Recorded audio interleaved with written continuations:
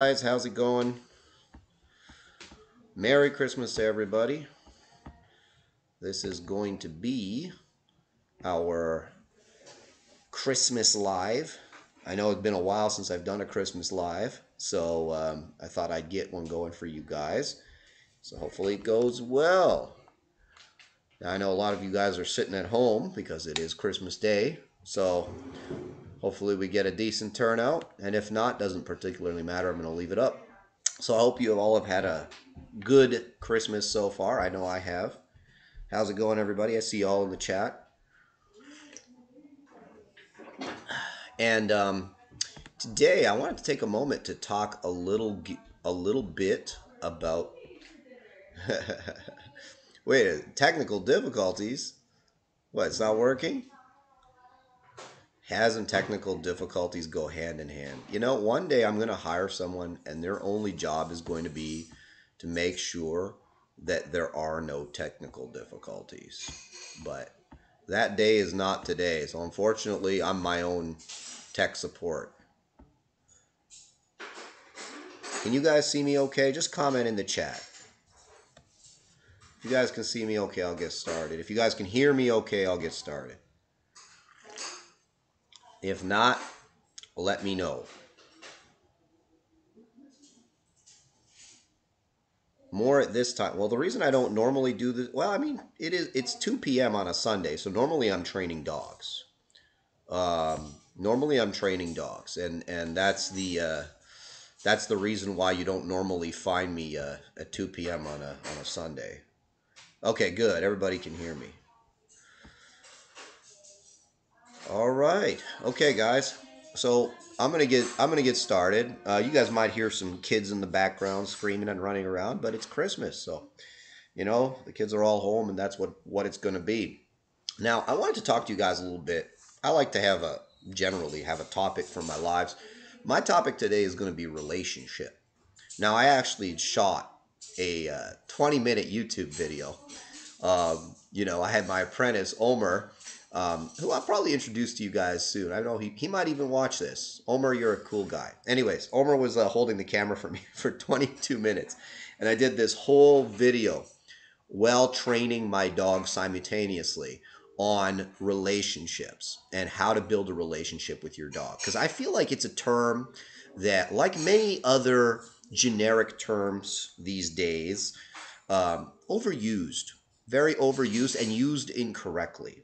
So I wanted to talk to you guys about relationship with dogs because I'm different than a lot of people because a lot of people, you have one dog and you keep it and then, 10, 12 years it passes on and then you get another one, so on and so forth.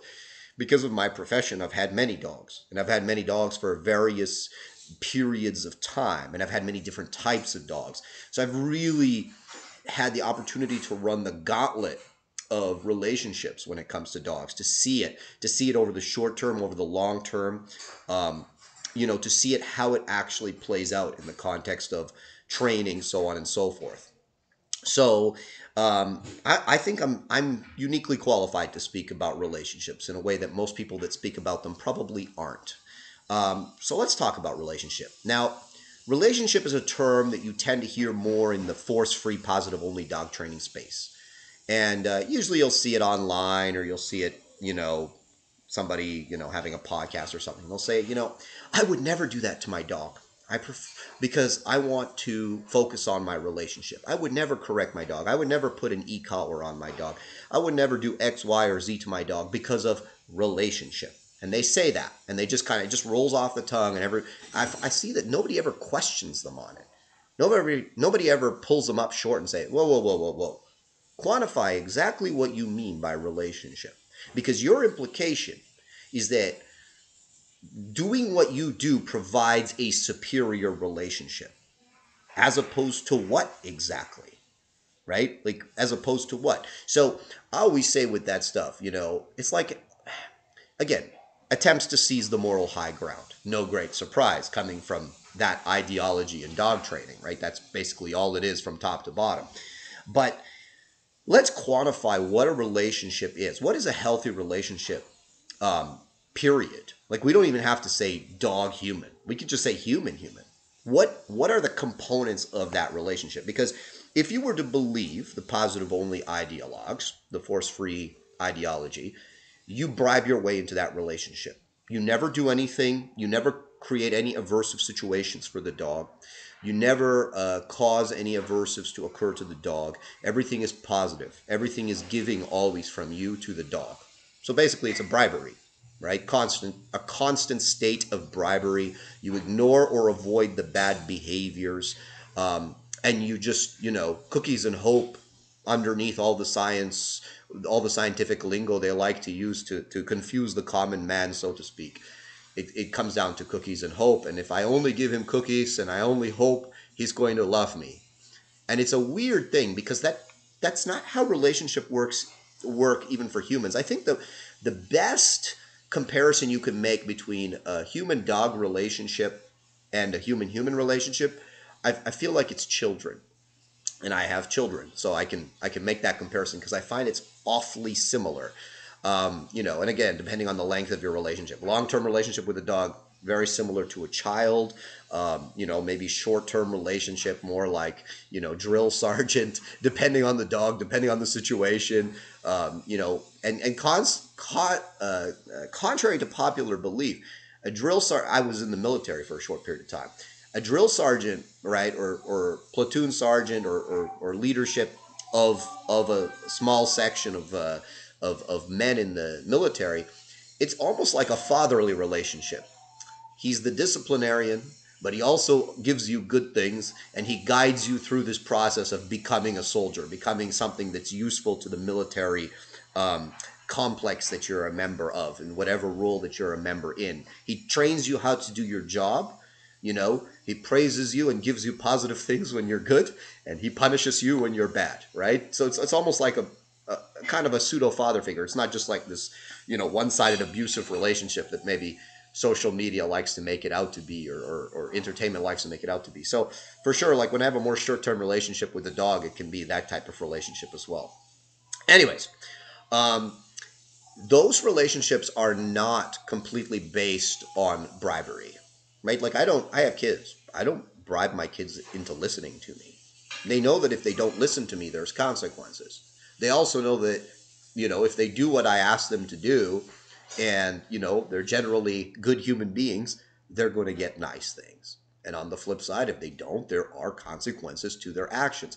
But I'm consistent and I'm reliable, right? Now, the problem, I think, where discipline gets a bad name, I mean, when it comes to human beings, we tend to vilify discipline even when it comes to children these days. I mean, I have kids in the school system, so I see it firsthand, right? No discipline.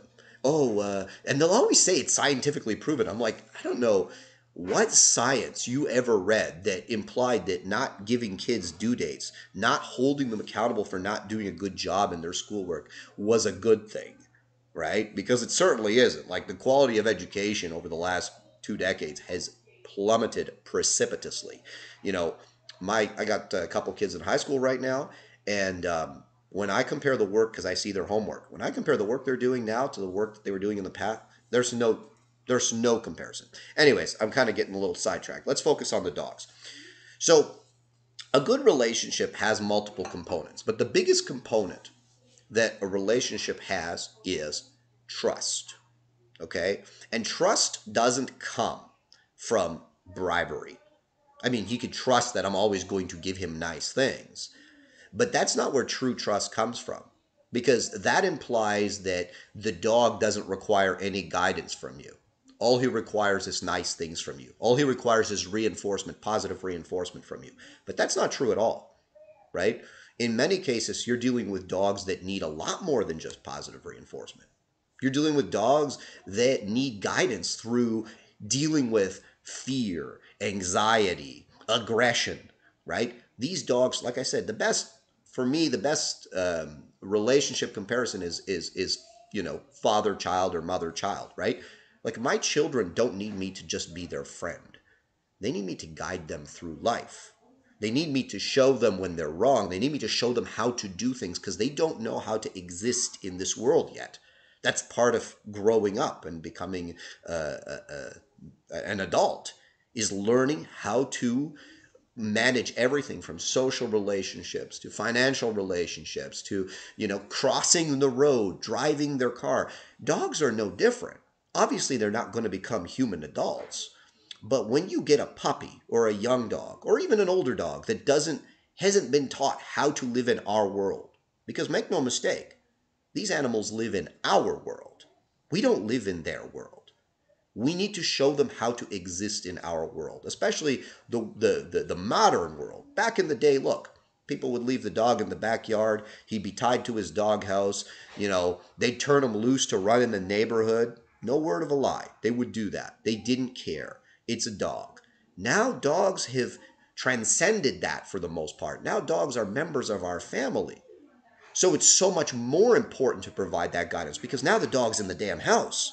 The dog's in your bedroom. The dog's with your kids. You've got to walk the dogs among your neighbors, right? Like you got to take the dog for a walk and there's your neighbor passing you by. There's the kids, going to school. There's the neighbor's dog. There's the cat. There's whatever. Like there's a lot more now because we need a lot more out of these dogs. Things that aren't necessarily natural to them. It's not natural for your dog to not pull you on a leash. Your dog generally is going to want to naturally pull you on a leash. Your dog's not going to always want to come when he's called. Your dog's not going to want to hold a downstay or, hold a place in the house. Your dog's not going to naturally not want to crap in your house. These things that we need from our dogs in order to coexist with them peacefully, it's in many cases not natural for the dog. We're asking them to behave in an artificial manner that's not natural for them. So in order for us to be able to guide them through this process of basically becoming a dog that is a member of the family, you need to be ready to provide them with guidance. And guidance doesn't just involve bribery. It doesn't just involve giving them nice things. It also involves correcting the bad things, right? And when you're consistent with that, you're able to provide the dog with the type of you're able to provide the dog with that trust in you because he trusts me. He knows I'm going to hold him accountable for the bad and I'm going to reward him for the good. He doesn't need to worry when he's out with me, right? So this is an example, right? This is my dog Gage. Some of you have probably seen this video, and I wanted to show, right? This is my dog and my relationship. I have not been more harsh on any dog over this dog. And what I mean by that is, people might think, oh, this dog is your personal dog, so you kind of favor him. Or there is no dog I have trained that I haven't put more pressure on than Gage, right? Like Gage is a very independent natured dog. He's a dog that has a lot of predispositions. Some of them are good, some of them are not so good. Like I've said before many times, he's a reactive dog. He's an aggressive dog. Like he would be reactive towards other dogs and reactive towards people if I allowed him. He's also a really high drive dog, right? He loves to self-satisfy constantly. He's a big dog for self-satisfaction. He's not a particularly pliant or naturally biddable dog. These behaviors you see from him are the product of a lot of hard work and a lot of training, a lot of training to make him like this, right? But the dog loves me, and anybody who watches the dog work with me, I have disciplined this dog every single way, and I will continue to discipline this dog. I make no bones about it, right? I've used e-collar, pinch collar, choke. I've used my hands with this dog, right? He's a dog that, like I said, he takes a lot of the stick just as much as he takes the carrot. But look how he works for me. Like very few of these people that talk about relationships have ever had a dog work for them the way my dog works for me. And he's not an isolated case. I have other dogs.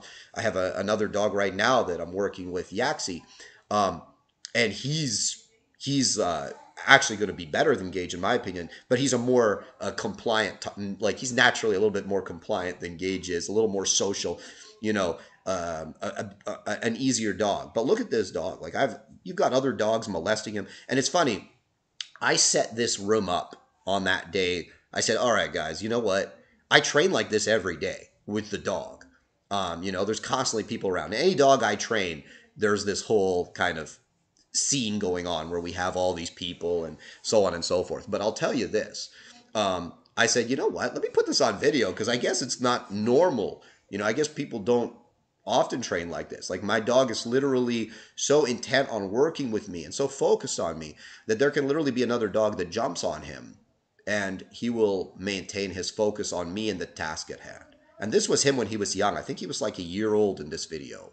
Or maybe it was like 14 months. It's hard to remember exactly, but he wasn't an older dog here, right? So this is an example, right? Like I like to show, I don't like to just talk. Now, that's me kind of doing more trick type training with the dog. Now, and you guys have seen constant videos of this, right? So this is me with the dogs when they were, I don't know, maybe like 14 months, 15 months old. It wasn't long after that actually. And this is how I walk these dogs, like in public, right? Like you guys have seen me do it, but again, I have to show the video because you never know, right? Who's going to be around. You never know who's watching, and maybe they don't believe me when I say these things. But like these are young dogs. They're about the same age, about 14, 15 months old in this video. And this is how we walk everywhere, right? Now, you can see they're both wearing e-collars, which, of course, I have used in the training process. Look at the relationship I have with those dogs. Look how willing and compliant they are. How can this be? The positive-only force-free trainer would have you believe that these dogs only work with me because they're afraid of me. They're in constant fear of pain and abuse, right? Like, that's why they listen to me. But no, they listen to me because, yeah, I make it good to be good, but I also give them freedom, right? Like, look how much freedom my dogs have. When you compare that to your average, force-free trainer or whatever else, like, can they quantify their relationship? Because my relationship, I've shown you what my relationship equals, right? My relationship equals the fantastic obedience that you just saw with my dog Gage. And again, I've demonstrated that with multiple dogs, right? This is what my relationship equals. I'm quantifying my relationship right now. That's what I'm doing, right? That's my relationship. And this is what also my relationship equals, right? Is my dog's off leash in a very public area. For those of you that haven't been here, this is Banff, Alberta, and let me see if I can find some other stuff here. And this is what my relationship equals. And that's just with my two current dogs. Now, here's the other thing. I don't like to just show my dogs because people can claim whatever they want about my dogs. I'm not a positive only trainer that only just has his like border collie or his Malinois and oh look at my fantastic training. I can train this super compliant biddable dog. Even though I'm telling you guys, Gage is not that dog. This is a member of our online course. This is Ian. Man, I'm trying to remember Ian's last name. He's in the UK. Okay, so he's got like 4 of these Malamute Huskies, I think they are. Sorry, Ian, if I'm wrong. And Ian's a dog trainer too, but he took our online course and he uses e-collars with his training. His dogs are off leash. Like, look at Ian go, right? Like, he is killing it. And is it Ian? No, it's not Ian Welch. Man, I'm sorry, Ian. Your last name like completely slipped my mind. Anyways, he's in the UK, guys. If you ever see it, I think he offers training too. So, by all means, hit him up. Look at those dogs. That's his relationship with those dogs. Can any positive or force-free trainer walk 4 sled dogs? Walk 4 dogs of that breed loose off leash next to a busy road? Can they pass by people? Can they deal with, whatever it is you're going to deal with on the road, all the distractions? Obviously, Ian can, and he's got multiple videos in our Facebook group, by the way. We have a Facebook group for all the people that are in our Elite Off Leash course. And, Ian's always posting videos. He's into the wolf dogs, too. So he's got, like, wolf dogs he's doing off-leash obedience with. He's got these huskies. Pretty cool stuff. Like, look at the dogs. Look at the behavior they have with them. They're having a good time. They're free, but they're also listening to them.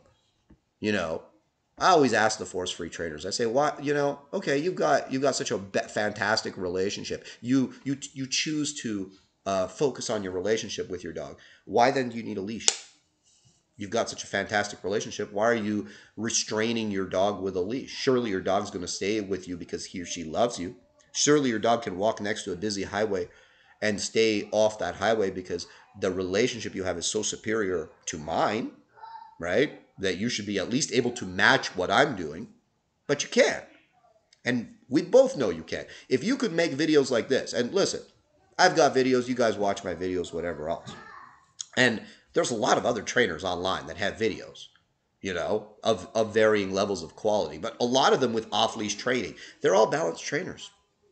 You don't see force-free, positive-only trainers doing off-leash work in public. You'll see them doing it in an empty field or in their training room. You don't see them doing it in a busy area that has tons of variables, right? Or if they're doing it, it's like 2 minutes and they're luring the dog with like a piece of food or a ball and he's dragging a leash. I just chill with my dogs, right? I can do the trick obedience and all that stuff. This is me. I just walk like this. I'm just chilling. I'm not luring them. I'm not bribing them. It's like, hey man, like this is what I expect you to do. And the relationship I have with them is that I can take these two dogs, both of which ironically are reactive, and I can walk them like that anywhere. And I'm not concerned about it, right? Whereas you with your fantastic relationship can't do this. So whose relationship is really better, I ask you? Now, again, these are my dogs. Let me go back. Oh, by the way, this is fantastic. Look at this. Like, people just squeezing by us, and my dogs are just on my leg. Now, it's funny because, like, what was it? This was the same place. I like showing the same work like years. I think it was like, what, 5 years ago. Same place, right? And this is me with my first pair of Malinois, all right? Look at that. There's a squirrel. I got two Malinois right there on the trail. Okay, high drive Malinois. These were dogs that I did sport with. That was Bastion and Nova, right? Now, I have that relationship with my dogs that I can walk them in that type of environment without being worried they're going to run off, they're going to attack somebody or anything else like that, right? So let me see here if I can, that's how I walk my dogs. Again, could I use like a cookie and like bribe them and lure them? Sure, but there's no longevity in that. This is how I walk my dogs. This is the freedom that they got to enjoy. And that's my whole point with this stuff is they say the word relationship and no one ever holds them accountable. I've quantified my relationship with my dogs. I've shown multiple dogs. And then I've also shown someone who's just, training in our training system that I online. I didn't even talk to this person and I didn't even train this person in person. They just took our training system online and they're able to do that. And by the way, there's many videos of people in our training system, just the online people. I'm not even talking about the in-person people that have those same results. Dog walks next to you. Dog sits when he's told to sit. He comes when he's told to come. He's calm. He's relaxed, right? And then I also have the adrenalized training because I know what the positive only trainers are going to say. They're going to say, oh, in that video, your dog pinned his ears back and that dog's tail was slightly lowered and this is an indication of stress and blah, blah, blah, blah. Listen, I've got the tricky stuff. I've got videos of my dogs trialing, right? I've got this. You want to talk about body language? Let's watch. And this is not the only video I have. This is just the video I have queued up right now. You want to talk about body language? Let's talk about body language. All right? Look at my dog. That's me training him. That's me actually correcting him in session. That's his body language. So cut the nonsense. You guys don't have a monopoly on relationship. In fact, I would argue that my relationship with my dogs and people that train like me, we have a superior relationship. And the reason why is it's not bribery. I'll tell you this. I get a lot of dogs in for training. And a lot of them come from a trainer who's only done the positive only stuff, and the owners have finally had enough. They finally they decide they need a dog that listens, or they need the dog to stop doing X, Y, or Z. Hey, we need him to stop going after other dogs on the walk. So we finally decided to send him to Big Bad Shield Canine. And the first thing I do with that dog is I get more engagement from that dog than any positive trainer in their most fevered dreams could ever get from that dog. And I do that in about 20 minutes, simply by following my loose leash regimen.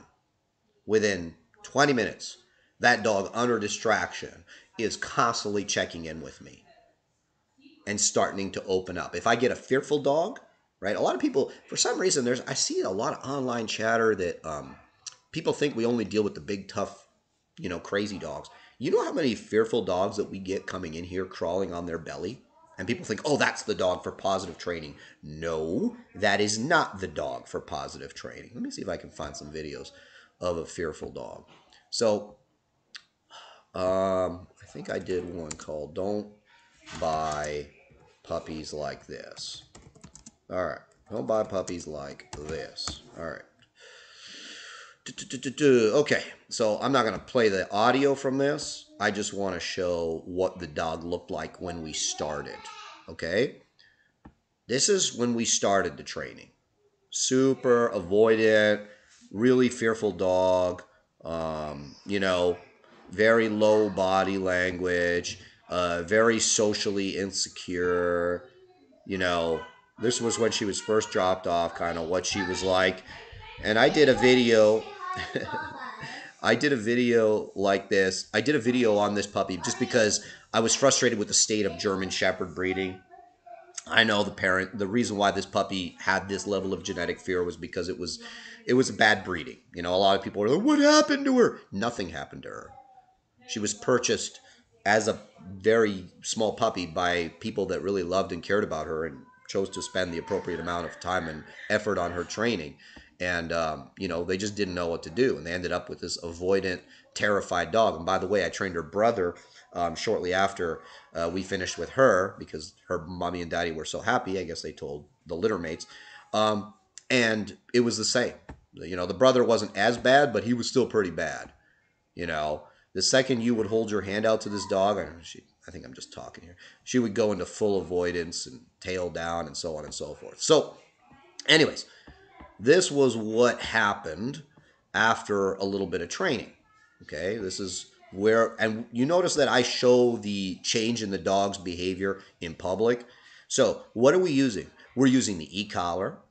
We're using structured play, right? And it's not just, you can't just take an e-collar and put it on this dog and start zapping and think it's going to get better. But what these dogs really respond to is tactile learning, right? Learning that involves touching and guiding, negative reinforcement. Contrary to popular belief, you do not bribe a fearful, terrified dog out of being fearful and terrified. You can't do that. Now, structured play surely does help, but there needs to be an element of, I know you're scared, but you have to. I know you're scared, but you have to. And when you do that a bunch of times with these dogs, you wouldn't believe how much they start believing in themselves. They lack the ability to kind of push themselves through that fear. So when you start pushing them through that fear, flooding, I know, oh, it's flooding. Yeah, that is the best thing you can do for these dogs. But you do it in a smart way, right? So now we show the same dog, what was it? This was her in Walmart, first time. So we took her off the property now, and she's in Walmart. And this is a young puppy, and you could see she's all like, holy crap, she's looking around, and we're starting to use that tactile reinforcement. Hey, pay attention. We're walking.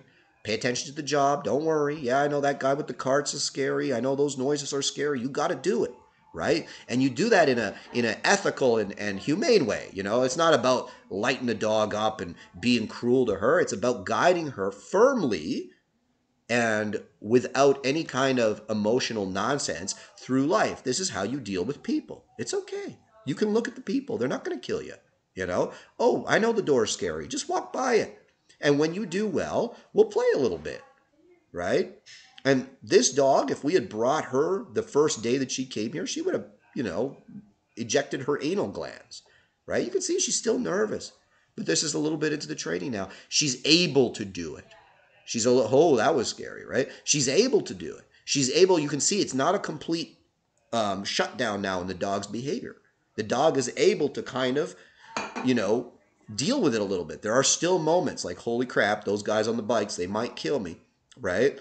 But it's not a complete, shit show where the dog's just completely falling apart. She's able, with the tools that we've given her, now start to deal with the world. Now, I got to tell you guys, this is, how long ago was this? This was a while ago. And this was when she was a puppy. This is 2 years ago. This dog, I think, is like 3 years old now. And I've seen videos of her with the owners. I think you guys can follow her on Instagram. Her name is, they really embrace the concept that she's fearful. Mishka the Fearful. right? So you follow her on Instagram. They're great people. I know they really look after the dog, and they've done everything right with that dog. And she's really living a full life. I see her off leash. Can you imagine that dog being off leash if she had been left to her own devices? If she'd only been trained with bribery and relationship? You wouldn't have a dog. The dog would have run off, right? That dog would have lived a very limited and probably would have been reactive and all the other types of things that, dogs like this end up being. Instead, we have a dog that is starting to learn how to come through life. And in the end, she was, like I said, she became basically a fully functional dog. Doesn't mean that she didn't ever get scared. Of course not. She gets scared. But now we have the tools as handlers, and the dog has the tools from her experience and being taught tactile cues how to overcome her fear. You don't get that with bribery. You don't. And this imaginary relationship. This dog had a much better relationship with my trainers and with her handlers because they gave her guidance. They didn't leave her hanging out to dry because they had some strange ideology that they were only gonna give her this force-free training because they didn't want to stress her. You know what a force-free trainer would do with this dog? They say, oh, she's getting too stressed out, we need to stop. We need to keep her under threshold. This dog's entire life was lived over threshold. We need to show her how to deal with the damn threshold, not avoid it like the plague, right? So, yeah, I know you're scared. Let's get after it. Let's get after it. It's okay. You can do it. I believe in you. You can do it. And the dog's like, no, I can't. No, I can't. Oh, crap, I did it. And you know how much more confidence you give a dog like that when you show them that they can do it and that there's not an option to not do it? You wouldn't believe it. Let me see if I can find another. There was a husky we did a while ago that I did catch. Most of these fearful dogs, I don't get video of them, to be honest with you. I don't get video of most of them more fun type of training that we do here, or most of the things that we do. People tend to think our entire, all the things that we do is shown online. That is not true. Let me see here if I can find them. Fearful. Yes, here we go. So this was a husky, one of the worst cases I've ever seen. He came to us at like 4 months old, terrified, like just terrified of everything. A terrible case. And Sal and I did the training with this dog. Sal did most of it. Sal's in Toronto, for those of you that are wondering. So this is how he started with us. Like, this dog, acted like the floor was made out of lava. Everything new for him was difficult, right? He was just very nervous, very flighty. This is 4 weeks in, right? This is what this dog's able to do. And we did it in public with him. We did it everywhere with him. Fearful, insecure. Again, you can see the dog is afraid, but he doesn't know how to deal with that fear. Now the dog's off leash, and it's a husky on top of that. Huskies can't be off leash. Well, this one sure as hell was. There's Sal, my brother, in case you guys are wondering. Right? And you can see he's able to deal with everything. He didn't like putting his paws on things. We really showed him how to do that. Again, the difference between a fearful dog and a secure dog is the fearful dog knows, the fearful dog doesn't know how to deal with that insecurity. The insecurity paralyzes them completely. Right? Versus a more secure or confident dog, even when they get insecure, they have the tools mentally, maybe from a natural standpoint, to deal with that. Right? So let me see if I can go back here and find something else here. I'll bring up another one because this is kind of showing something a little different. Now this video, I know this video. This is a very old video, by the way. This video was I don't even know when this was. This was a while ago. This video has elicited some controversy. Oh, shoot. Okay, let's see if I can. All right. So this video elicited some controversy. And I'll tell you why this video elicited some controversy. So this is Blake. Now, Blake was a male. Let me see if I can just pull this normally up. Blake was a male husky that we got in. And Blake was... So this was 5 years ago. Man, time flies. So anyways, obviously, our training has improved significantly in the last 5 years. My training improves every year, to be honest with you. I'm always doing different things and adding and taking away things from my training system. I'm always looking to optimize it. But that being said, Blake, we did a fantastic job with Blake. But people looked at him and This was after a few weeks of training. We made a video. Yes, that was Blakey boy. Blake bit his handlers multiple times. He was There was no better way to describe Blake as you're not going to bribe your way into Blake because as long as he wants to do what you want him to do, he would be good. But the second you said to Blake, hey man, I know you don't want to do this, but we got to do it anyways, that's when Blake would get real nasty. So he wasn't just non-compliant. Blake would become actively dangerous. He was a resource guarder. He was a lot of different things, and he was a real like asshole of a husky. Like he would come up the leash, and not because we were abused. He would come up for not very much reasons at all. Oh, there's a piece of food on the ground. I want it, and you're standing here. Screw you. Up the leash you'd come, right? And then God forbid you actually wanted to train him to do something. This is one of the tricks with huskies. A lot of people, you know, we went through a period of time where we were dealing with a lot of really rough cases when it came to huskies. And Blake was like actually one of the first ones that we dealt with that was really bad. And what it is with huskies is they tend to really have a lot of problems with any kind of pressure. So they'll take your food all day. But listen, the second everybody knows you can't off-leash train a husky because the second you turn a husky loose and he has the choice between your hot dogs and going wandering for a few days, he's picking the wandering. He's gone, right? Like he doesn't care. They're not bred to be overly compliant or bittable dogs. And because of the way they're bred to basically be independent, to pull, to go. They actually generally have a lot of problems with pressure. So when you put pressure on them, they tend to overreact a lot, right? And oftentimes their reaction is an aggressive reaction, right? It's not an avoidant reaction. It is actually an all-out aggressive reaction where they'll try to nail you as a handler. And Blake was no exception to that. So this is after us putting some hard training on Blake, right? Like, you could see here, there's some suppression in the body language. His tail always touched his back, by the way, and it wasn't just because he was a husky. It was because, can you tell him to turn that volume off? I can't hear myself. Turn the songs off. Yeah. Kids.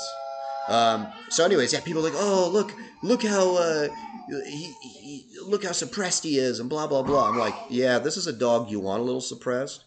And after a while, by the way, he opened up. But this is 4 weeks of training. You can't really show the dog after like 4 months of training.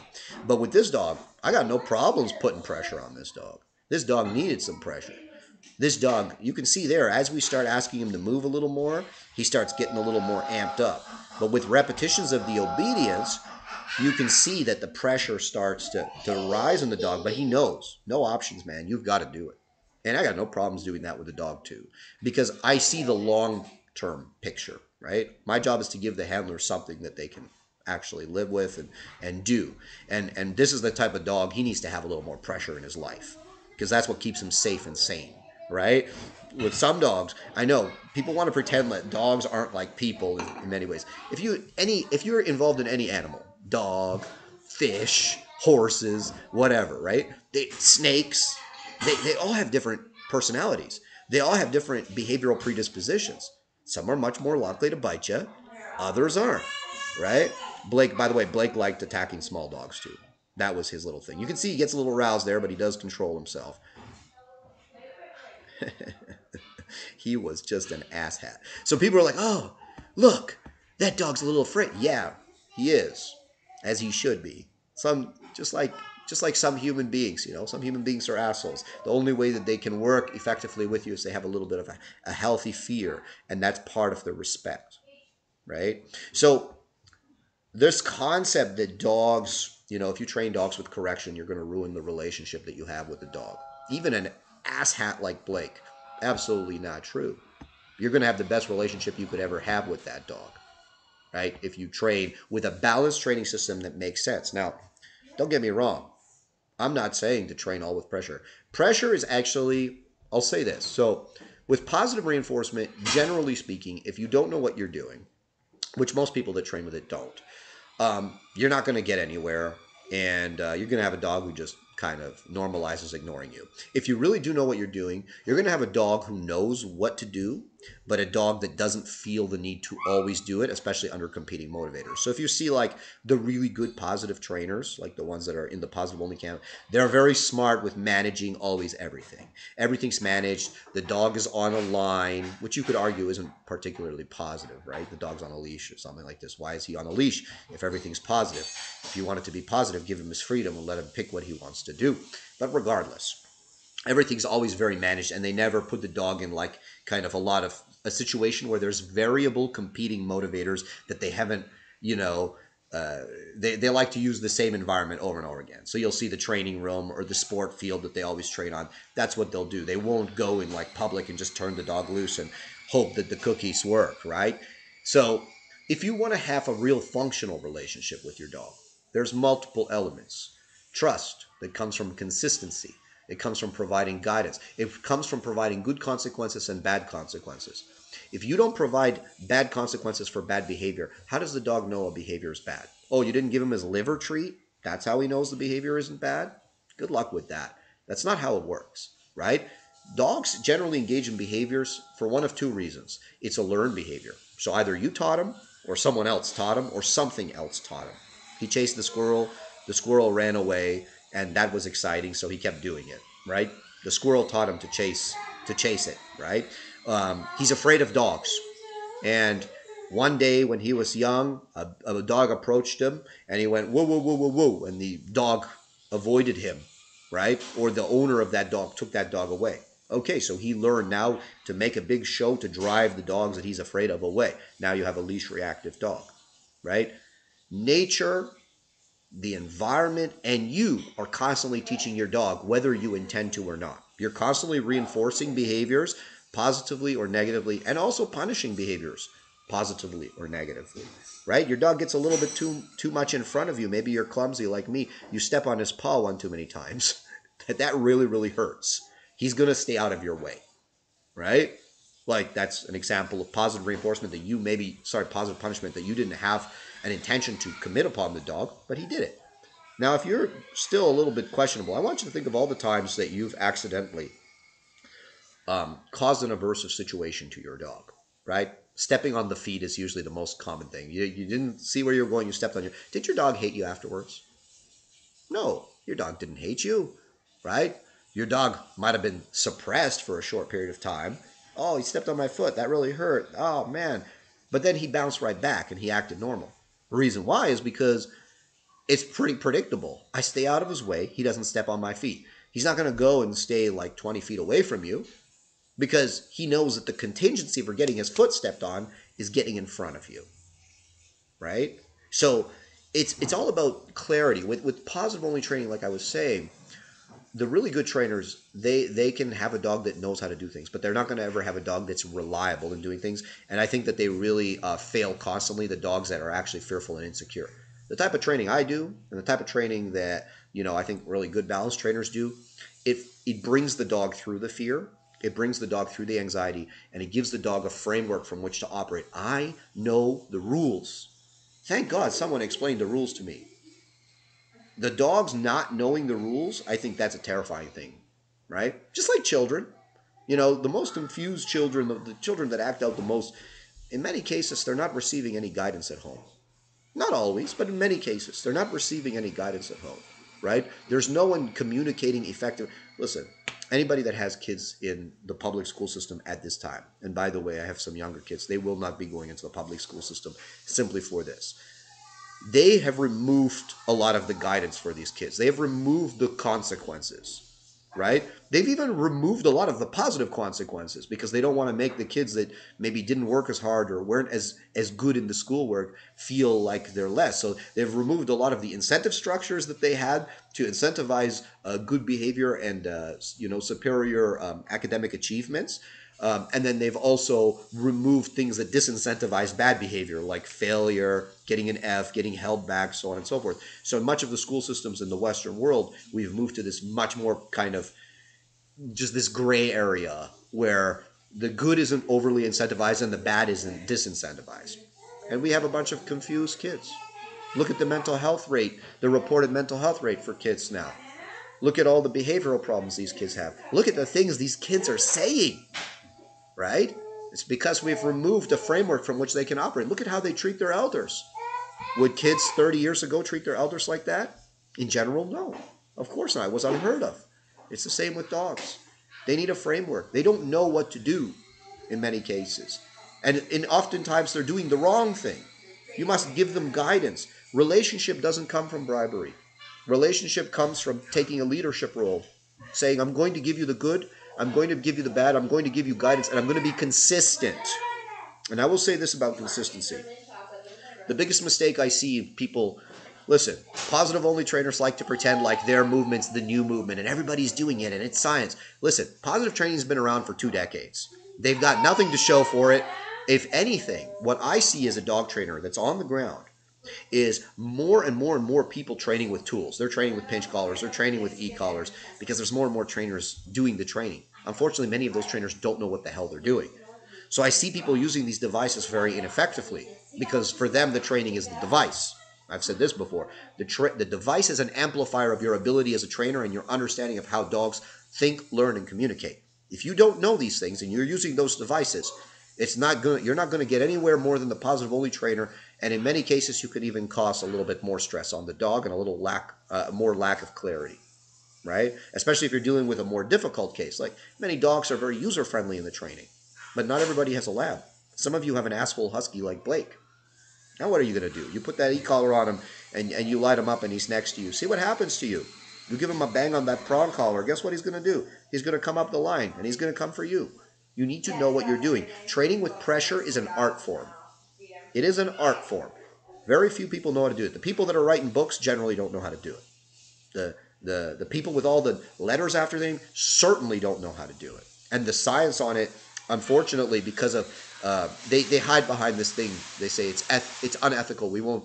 What do you mean it's unethical? You know how many thousands or millions of prong collars are in the world that dog trainers are using and that dog owners are using? You know how many gentle leaders and e-collars and like these tools are being used. You need to study them properly and not the nonsense that they do. Like, I'm going to say one more thing before I get to the comments. These days, and I've said it before, I'm going to say it again, people use the word science like they used to use the word God. And I'm a God-fearing man. I believe in God. But back in the day, listen, if they wanted you to do something, they would just say, well, God wills it so. God says. And God may not have, depending on the religion or whatever, God probably didn't say any such thing, but they're using God as like this kind of weapon to prove their moral superiority and to remove any discussion, to shut down any discussion, to shut down the opposition. I'm right because God says I'm right. I'm the king because God willed me to be the king. You must do this because God says, right? And again, guys, I'm a God-fearing man. I'm certainly not an atheist. Humans are designed to believe in something, and if you don't believe in something, you will believe in something. And we see the effect of that these days. But point being, they use science the same way that they used to use God. Well, science says, trust the science.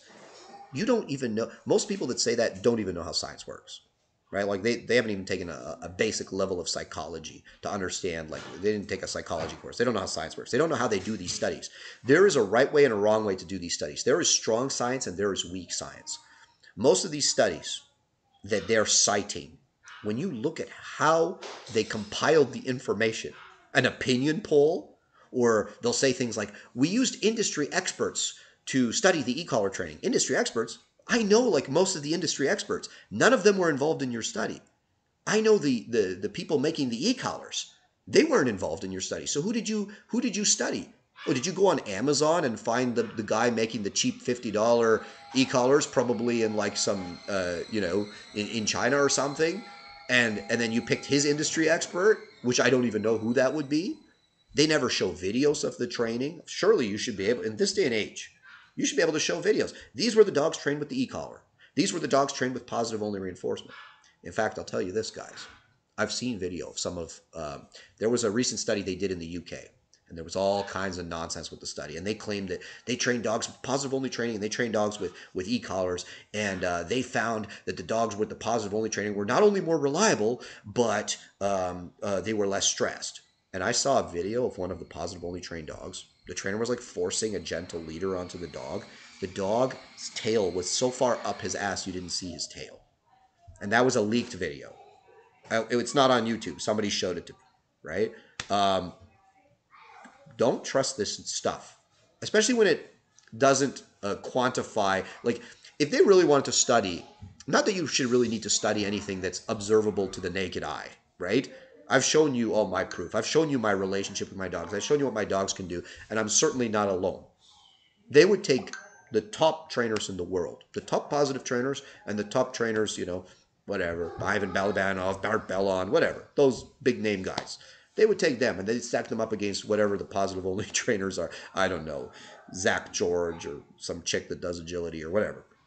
And then they would say, okay, here's what we need you to do. We need you to train a recall. We need you to train this. We need you to train that. And they would make sure that the test involved competing motivators. Competing motivators are things that the dog wants to do instead of obedience. So when you're training in an empty room, there's not real competing motivators.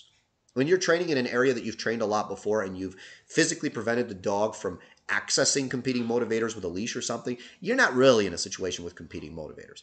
When you go out, this is why you'll never see the positive trainers do what I'm describing. You go out in public, there's people, there's squirrels, there's dogs. Not an empty field, public, urban area. Lots of things going on. Take the dogs off leash, give them free choice, and see what happens. Right? They will never do that test, and they will never show that test because they know what the results are going to be. Listen, in this video in the description, I am going to post a study because they also tend to ignore the studies that prove the exact opposite of what they claim. In 2008 in Germany, they did a study where they compared 42 police dogs in 2 different provinces, and these dogs were all trained by like the same consistent trainers. They did some of the dogs positive only with the food. I guess they used a leash, so it's not only positive only, but they had to prevent the dogs from doing the wrong thing somehow, right? But they trained the dogs. The exercise was very simple. They were all police dogs. The police dogs all had drive. They all want to go and bite the bad guy, especially if he's wearing equipment that they know they can bite. So the test was the handler had to walk by a decoy that was agitating the dogs and encouraging the dogs to come bite him, and I think he was wearing a sleeve. And the dogs, the handler that could call his dog off the decoy before the decoy got bit, they would consider that, I think, a success, right? So they trained some of the dogs positive only with food and with toys and with a leash, just on a flat collar. They trained some of the dogs with a pinch collar, and then they trained some of the dogs with the e-collar. I don't know if they gave the pinch collar and the e-collar dogs positive reinforcement. I'm under the impression after reading the study that they did not, but I wasn't clear on that. Regardless, they found that almost all the positive reinforcement, in fact, I think all of them failed. Not one of them succeeded in achieving that result of leaving the decoy and coming to the handler, even though, again, they practiced a lot, they did the positive reinforcement. It just didn't work, right? The pinch collar dogs were less successful than the e-collar dogs, but certainly a lot more successful than the food trained dogs and the toy trained dogs, right? But they showed stress. They showed more stress. And the reason why they showed more stress is because the contingency of the corrections is, when you're using a pinch collar, guys, it's good for some things. But if you're doing distance work, generally the contingency of your corrections is delayed. And it's more manual and it's more harsh, so it can cause more stress. So it's no surprise. And the dogs with the e-collar had the highest level of reliability and the lowest levels of stress. There you have it. And that video, I'll post a link to that study. You can read it, right? And this study followed rigorously with the control group and all the rules of science that follow. But you will never see them talk about that study. They're talking about some study conducted in the dark somewhere. Nobody can see the results. No one. They spent 2 days training recalls. Anyways, point being, relationship, guys. When someone says things like, "I'll use my relationship," I always question it, because if you can't do what I do, what kind of relationship do you have? Okay, let's see. So Teeny Evans says Jamie Penrith. Yes, you're right. So Jamie Penrith is an e-collar advocate in the UK. Did a fantastic video on this study with livestock. He showed footage of it, and the positive only dogs were a mess. I don't understand how they proved it. They didn't prove a thing, guys. Listen, this isn't hard. I'll challenge. Listen, anybody around here that you have a positive only training school, I'll put $10,000 cash on the line. We'll go to a park, right? We'll take a bunch of dogs. You'll train them your way. I'll train them my way. We'll go to a park, right? And maybe I'll give you two dogs. I'll take two. We'll start training at the same time. After 4 weeks, we'll go to a park. We'll take them off leash, and we'll see whose dog comes. Right? I'm not even going to tell you the park. We'll just go to a park. There's going to be people there. It's not going to be set up. It's not going to be fenced off. There's going to be people. There's going to be squirrels. There's going to be Canada geese. There's going to be everything there. And we'll just see whose dog comes, whose dog stays. We'll see. But you'll see no one ever will take that challenge because their relationship's so good their dog doesn't listen to them. All right, let's see what else we got here. Um, is that dog you put on your Instagram the other day, Q Leo, for sale? No, he's not for sale. That puppy is a puppy I sold to one of my clients in, I think she's in Utah. Just a fantastic looking dog. That dog is out of Vasco and Diva. Yeah, Brian Erickson, German Shepherd, almost 3 years old. We live in Sweden. No options to e-collar or prong. Problems with dog reactivity, getting better and better, but lots of nervous, aggressive reactions. Thoughts?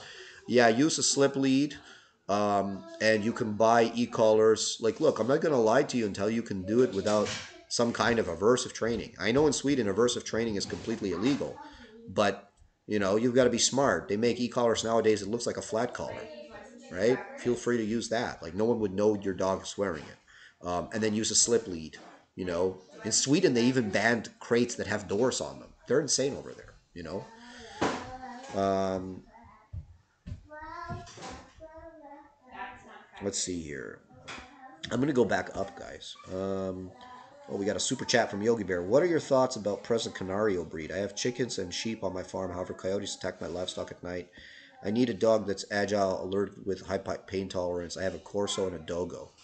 Look, you got a Corso and a Dogo. You want to add a Presa to that mix? You enjoy blood sports? Like, these are not dogs that generally tolerate one another, right? Like, I would assume your Corso and your Dogo, if they're not puppies, are opposite sex. You know, same sex aggression is very real in those breeds. For me, for livestock issues, I buy a livestock guardian. I don't know why people always try to put the wrong dog in the wrong job. Can a Presa do it? Maybe, but I know a livestock guardian will do it. This is why they make dogs like the Kuvas. They make dogs like the Caucasian Shepherd. The Great Pyrenees. There's multiple dogs like that. The Kangal, right? Go get one that's strong and confident, and he'll do that. But watch out, your other dogs, he might not like them so much either, right? So keep that in mind. Maybe you buy a puppy, you raise them with them, and hopefully everything works out. Let's see here, guys. I'm just going to go back up because I know I missed a whole bunch.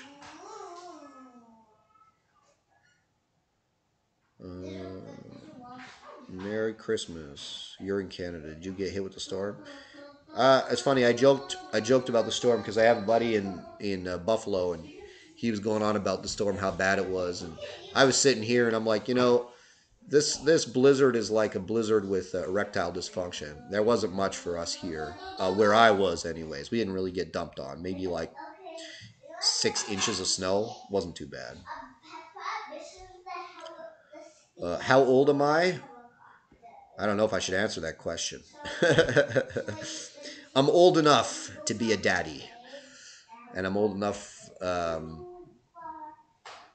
Actually, I shouldn't probably say that. I'm old enough to be a daddy. People call me daddy. Let's see.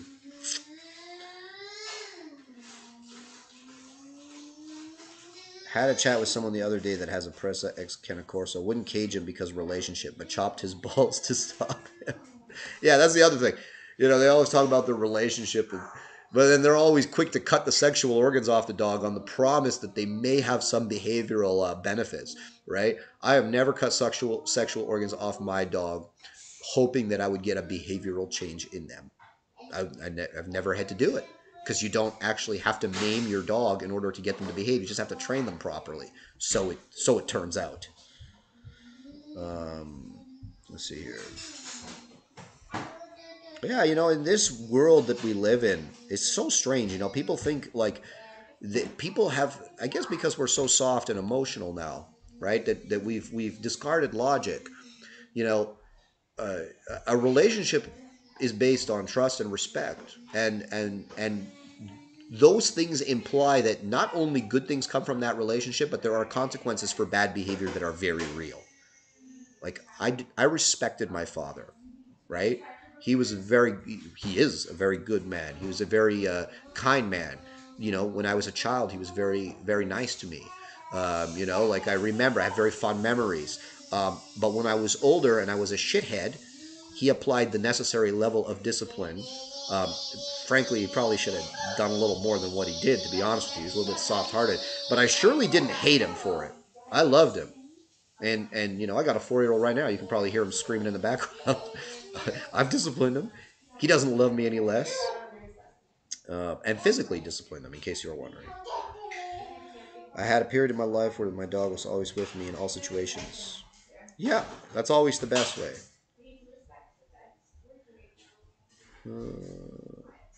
Listen, positive only trainers. No, I probably shouldn't say that. Positive only trainers, though, like especially the guys, they're kind of weird, aren't they? Just saying.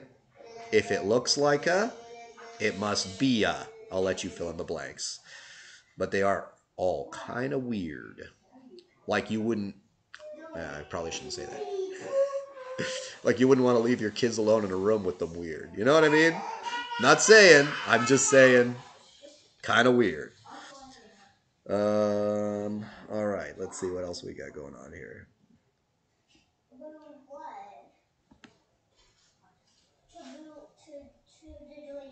Wish I'd gone for the off leash course instead of the power obedience. Well, power obedience is competition training, right?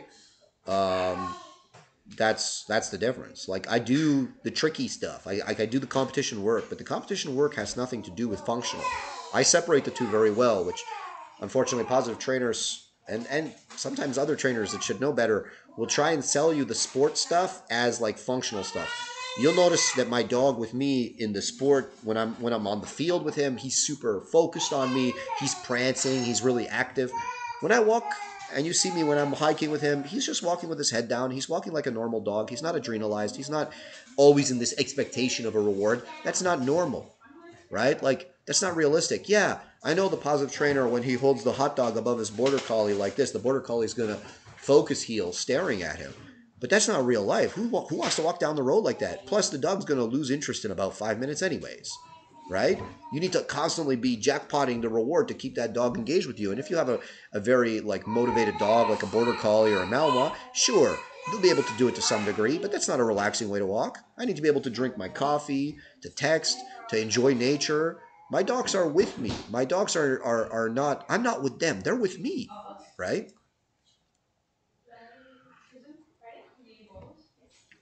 Let's see here.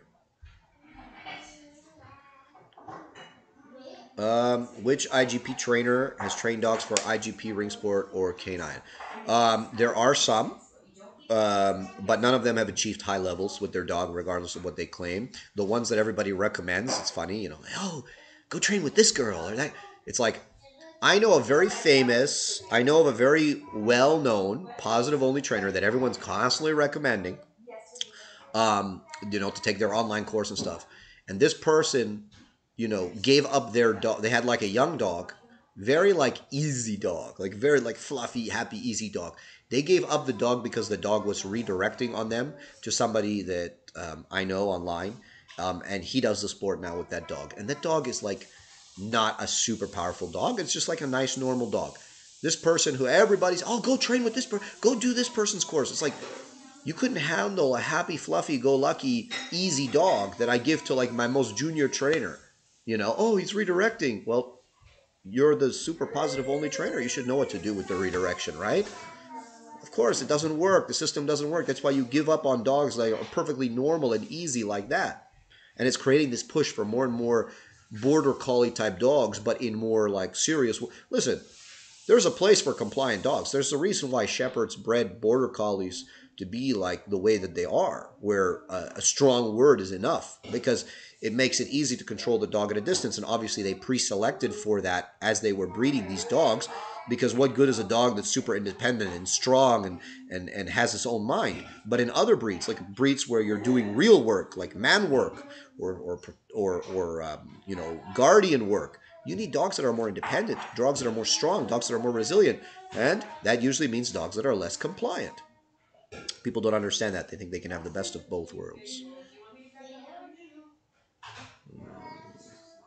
I have a genetically fearful dog. I agree, however, I got the pup knowing that there would be genetic issues and follows your video. I'd worked with my trainers from 9 weeks old, and I can agree. Yeah, that's how it goes. You know, genetic fear is no joke. Hillary, Merry Christmas. We'll have to watch later as I'm at work today. Awesome topic. Be clear, be consistent, be fun. Yeah, Hillary, you do a fantastic job. I see all your videos. I know you're getting after it with your. Hillary has a puppy from us, and she's doing IGP. She's doing functional work with her dog. She's really getting after it. So she's living the walk, so to speak. She's not just talking the talk. Negative consequences are the only thing allowing my husky to be off leash. Learned everything positive. Yeah, there's nothing wrong with. Listen, I use tons of positive training with my dogs. You know, I love it when I have a dog that has high food drive or high toy drive. It just expedites the training process. I want you to think, the best way to think about training when you're using any kind of aversives or consequences, think about a car that needs to get from point A to point B as fast as possible. And training should be fast. Good training does not take years and years. Your dog's only living, on average, 12 years. What do you mean it takes years and years? It's not ethical to leave a dog hanging in the gray area for years and years because you have some ideological, position and you want to feel good about yourself and leave the dog hanging out to dry. But when you think about a car that needs to get from point A to point B, and think about it as it's in like this vast parking lot, and you're not sure as the driver how to get from point A to point B. When you introduce negative reinforcement and in some cases positive punishment, think of it as now there's two cement barriers on either side of the car running from point A to point B. And all the car has to do now is just hit the gas and get from point A to point B. That's what training looks like when you have a full system, right? When you have a proper balanced system. Not where you're like, oh, like, should I turn left? Should I turn right? Should I stop here? Should I go here? It's very clear. This is the starting point. That is the destination. Get there. Okay.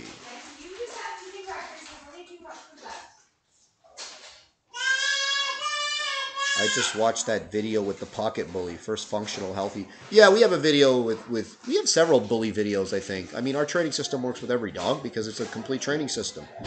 The bullies aren't easy to train because they tend to be a combination of stubborn and sensitive. So they're not the easiest dogs to train. And then they get really intense when they get aroused by something like another dog or their prey kicks in or something like that. But you can get them there. You can certainly get them there. They tend to take a little longer than your average lab, though. To be frank, animal behavior... Sorry, guys, the kids are getting after it. To be frank, animal behavior is probably the least rigorous field there is that's still considered science. You're right. It's a bunch of junk. Listen, it seems like the curse of every generation of human beings is to assume they know everything. And we're no different when it comes to our medical science, our science of nutrition, how the world works, animal behavior, everything. We assume we know everything, right? That's a bad assumption. And just like every other generation, they're probably going to look back on us in 100 years and be like, what the hell was wrong with those guys? They were crazy.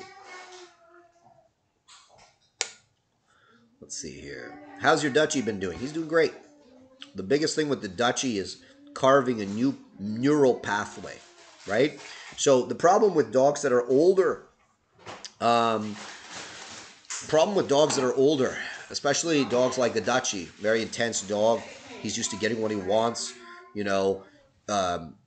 He's used to being restrained, but he's not used to controlling himself. So when you put him in a situation where the arousal level goes up, like he sees a decoy and he wants to bite the decoy, and now you say, okay, now you must control yourself. Well, the neural pathway that he has is one of restraint. They just held him back, and then when it was convenient, they would let him go and he would go bite. He never had to hold himself back. So now when you say to him, now you must hold yourself back, and you must put pressure on him, of course, in order to accomplish this, now that's where the conflict comes. And when the conflict comes, sometimes you get the handler aggression. So this is where it becomes, I need to carve this neural pathway that doesn't exist in his big head, that you hold yourself back. You wait for my go-ahead. And that's what we're working on now. And it takes a lot to the dog's 3 years old. I've had him for 2 months, right? Matt did a super chat. Always appreciate it. My dog has been on a resi in the UK for reactivity and e-collar. She is at a good level off leash. Do you think your off lead course would be beneficial? Really want to try to think she could get better. Well, look, man, I always say this. If your dog will come reliably to you off leash, if your dog will walk next to you reliably off leash under distractions, hold a sit, hold it down, and have all the other basic things you need, then you don't need my off leash course. If your dog won't do those things, then you probably need my off leash course. Dylan Ryan, I brought my 9 month old herder to a PSA trainer, and when they walked in just to meet the pup barked at him. I said no and gave her a small leash pop. He said I shouldn't be correcting her for that. It would depend on the situation and how fearful the dog is. I will tell you that I'm not one of those people that believes you shouldn't correct a sport dog. If your dog can't handle being corrected for inappropriate reactive behavior and simultaneously do the sport, then your dog is not made to do the sport anyways. So you've lost nothing by doing that other than fixing a negative behavior. Hey, my dog seems to always be in that adrenaline mode.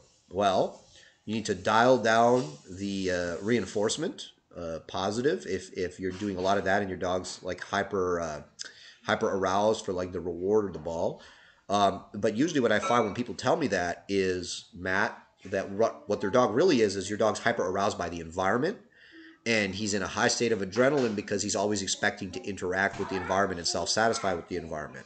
So I'll quickly disabuse him of that notion, and show him over multiple repetitions that there's no self-satisfaction in the environment. All the satisfaction's with me, and I'll put his butt to work and get him going. Uh, let's see here. A lot of positive comments, guys. I'm not going to read them all just because of time here. Um, what do you think about training a pit bull? They're not the easier dogs to train because, again, they're a combination between sensitive and um, more difficult with the pressure because they get aroused very easily. So when they get aroused, their sensitivity level drops precipitously. And if you're going to try to use the same level of pressure that you used on them when they weren't aroused, they're not going to feel it or perceive it. And then when you dial it up, oftentimes they'll overreact. So that's the challenge when you're dealing with the pit bulls. They're not like the most easy dogs to train. They're not the most difficult. Let's see. If you had to choose one of my online courses, which one would you recommend to a young trainer? Elite Off Leash. I wish my Elite Off Leash course existed when I was becoming a dog trainer. Like, if that had existed, I would be. You guys are basically, when you train with somebody and they're honest with you about what they do, you're getting access to all the mistakes that they made. You're getting access to all the experience they accrued. You're getting access to the lessons they learned from thousands of hours on the leash. So as a trainer or a handler, that's why I like to go and train with people that I consider to be accomplished.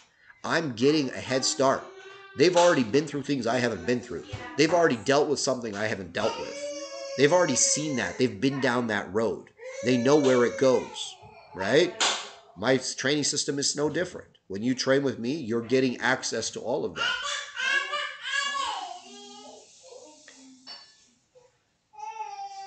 How do you properly vet people when selling the dog?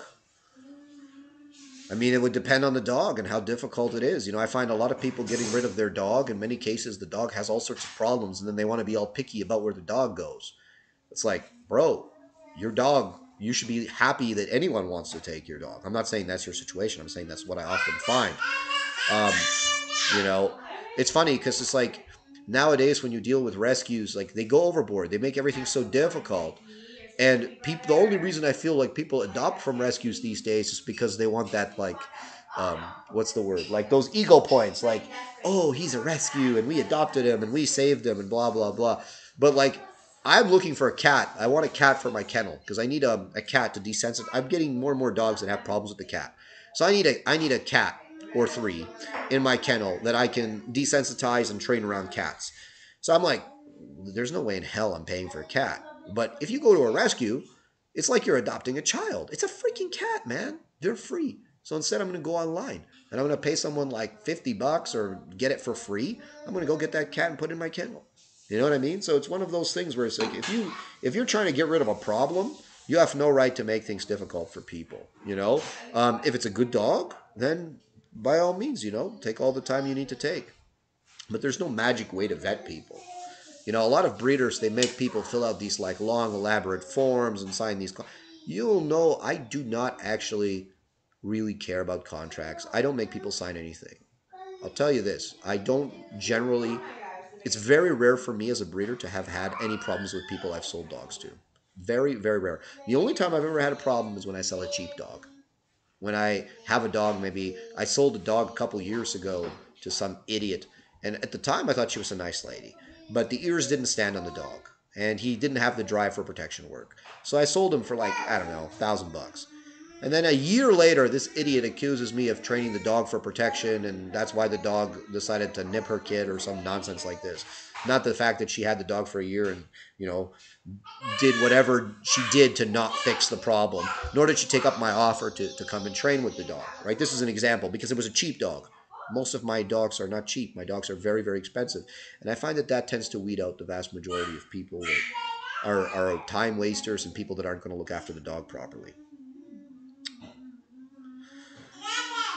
Uh, you can't afford him? Well, in that case, yeah, if he's very well trained, take a nice video of the dog showing all the things that he can do. If he's good looking, that'll surely help. Um, and post it up, and you'll probably get some good money for the dog. When people are willing to pay for value, people are willing to pay for something when it's nice. If you've got a big, strong, beautiful looking dog that's obedient, people will pay thousands of dollars for this dog.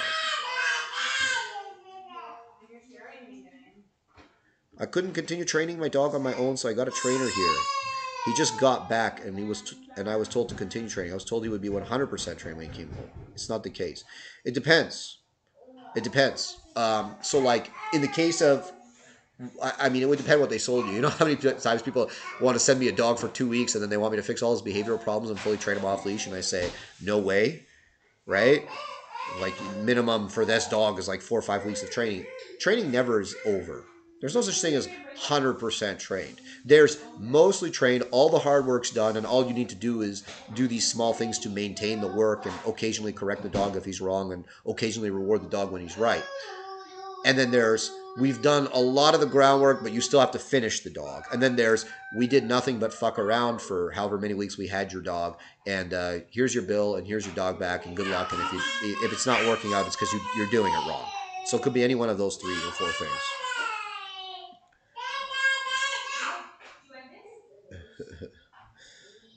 Some funny stuff in the comments, guys. What is the best dog for someone that is a couch potato? I wouldn't say that it's a specific type of dog. I trained a wolfhound recently, and he was just so chill. He just lay around all the time. I think I've trained a bunch of Great Danes. They tend to be more couch potatoes. Funny, the bigger the dog, it seems the more relaxed they are. The Mastiffs tend to be pretty sleepy, like the Bull Mastiffs and the Boer Bulls and stuff like that. My dog was there for 7 weeks. Okay, so he should be pretty damn finished. He should be pretty push button, and you should have to not do too much to get him to listen.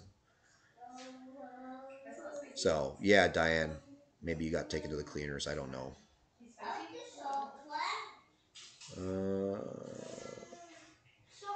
My goal is to have a personal protection dog, so my 8-month-old German Shepherd barks and growls when people touch me. When or should I correct him? Yeah, you should certainly correct him. Reactive behavior that's inappropriate is never a good thing. That's never an appropriate behavior. That doesn't equate to protection. That equates to an out of control dog that's acting without your guidance. That's not okay. One of my babies just crying in the background and making sure you guys don't hear me. Can you briefly explain Bart Bellon's force fetch? I saw him doing some bite box work with a dog biting his finger. I mean, it's based on, like, he's actually not the first guy I've seen do that. I saw another guy that, I think it was Michael Ellis. He would put his, no, it wasn't Michael Ellis. It was somebody else. He would put his whole hand in the dog's mouth and make them hold the hand. And the idea is that they don't hold it too tight, obviously, because it would hurt a lot. And then they don't chew, but then they don't hold it too loose. I don't see the need for it. You can do force fetch. I usually do force fetch on a dowel. A plastic dowel that's slippery so that the dog has to hold it. And also, if the dog happens to bite too hard, I'm not going to lose a digit. But Bart Bellon's a very, obviously, he's a very clever dog trainer. He's a very effective dog trainer. And, everybody's learned something from him. So I don't use my finger, but I mean, he does. I've trained with a lot of people that have really nice retrieves in competition, and they don't use their finger. But again, there's a reason for everything, right? Uh, all right. Okay, guys. We've had a good life. I'm going to wrap it up here. My hooligans in the background are getting ready for lunch, and it's been good. I wish you all a Merry Christmas. I appreciate all the super chats. And, I'll check in with you guys later. Probably do an Instagram live, not too, I don't know when, but I'll probably do an Instagram live later on. Okay, and remember, guys, stay balanced in your training. You got to do everything. You got to do the positive. You got to do the negative. You got to do everything, and it's got to be at the right time with the right level of consistency. One of the worst things you can do is be inconsistent. That's what scares and stresses a dog out. Merry Christmas, everybody, and Happy New Year if I don't see you before then. Oh, I should also mention, check out our online training.